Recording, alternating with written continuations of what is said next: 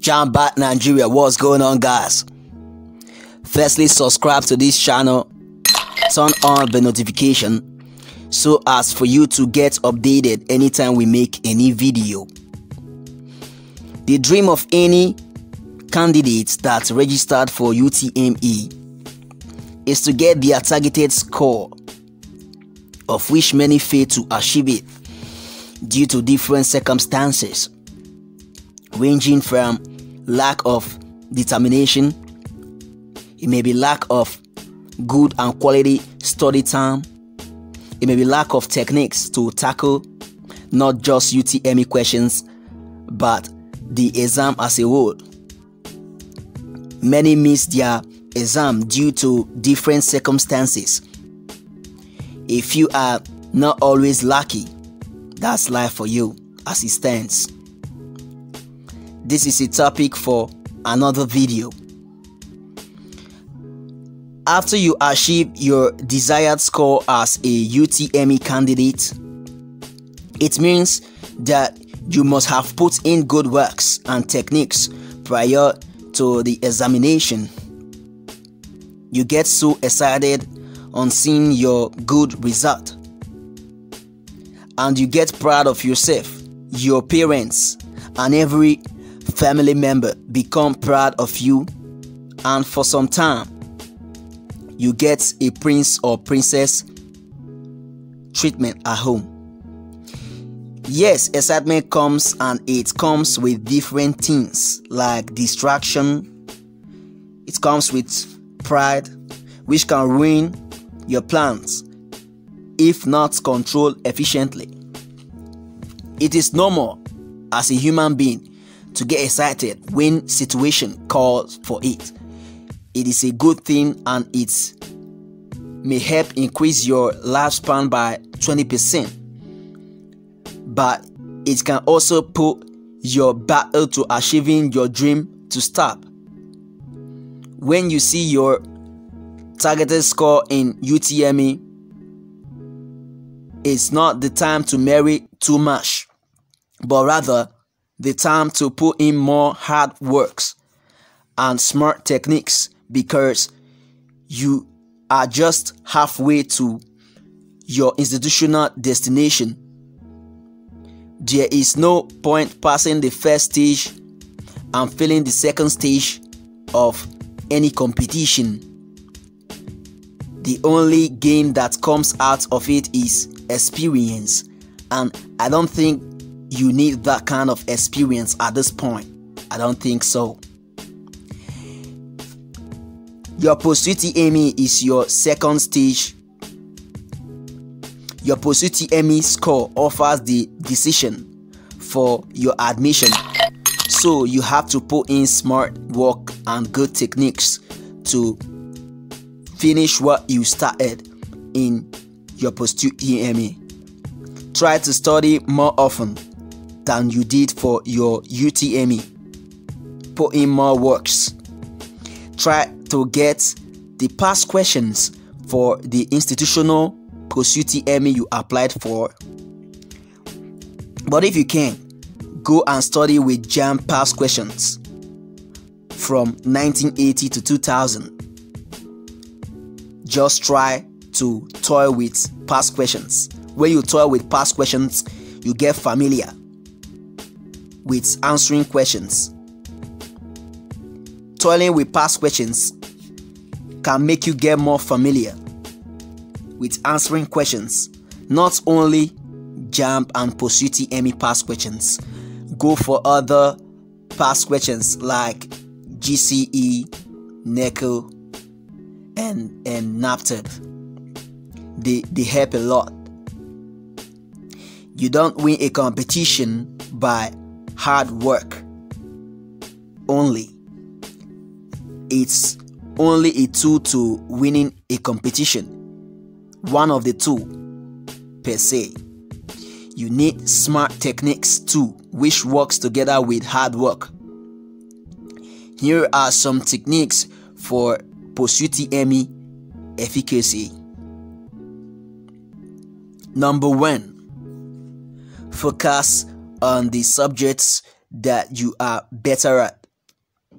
when you focus more on the strong parts of your academics, you become stronger in that part and it becomes advantageous.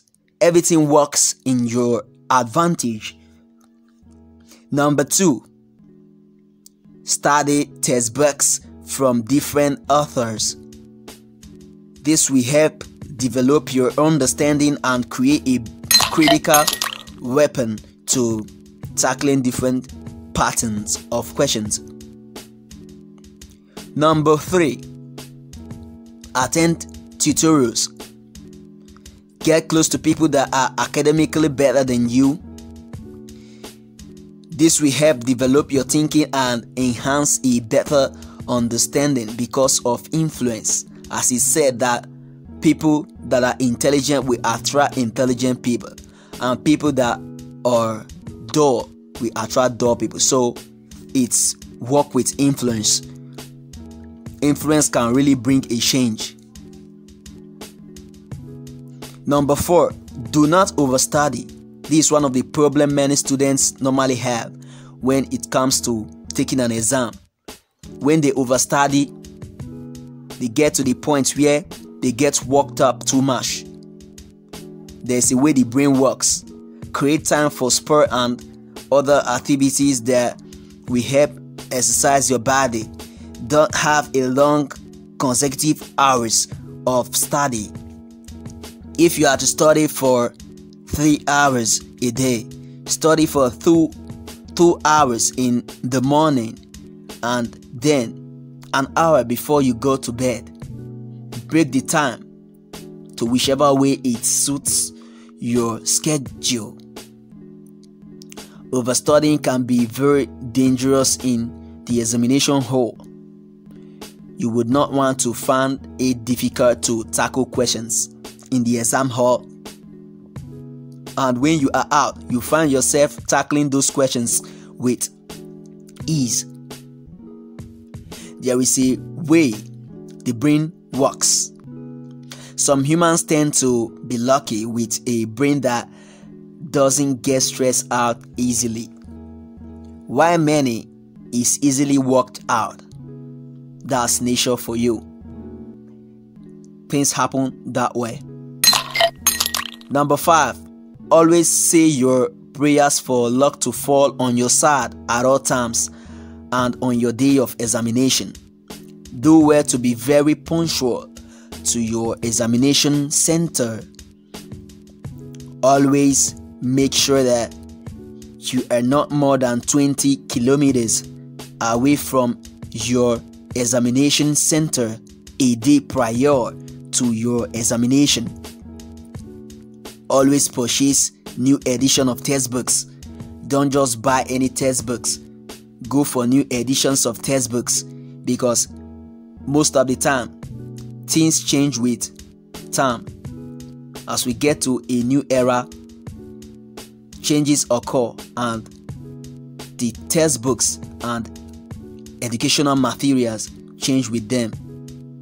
If you follow these techniques efficiently and effectively, you will be one of the admitted candidates for 2021/2022 academic session. If your score is lower than what is needed for your departmental cutoff mark, or if you don't get the score your department require in JAM, it is advisable that you purchase a change of course form and switch to a course that your score stand a better chance to achieve. But if you are truly determined and want your dream course and your score is not enough, you can wait for next year and forward the energy you want to use to sit for this post UTME exam to your UTME exam 2022. We will also drop the techniques to getting your targeted score for UTME 2022, making your UTME 2022 easy. and give you a pattern you will follow to scoring high, getting a better score, as we did for the past UTME 2021. Come 1st November 2021. If you find this helpful, give this video a thumbs up and drop a comment on anything you would like to know as regards JAMB and UTME. Subscribe to this channel to get more update and aid as regards JAMB and UTME. Greatest Nigerian students. Grade.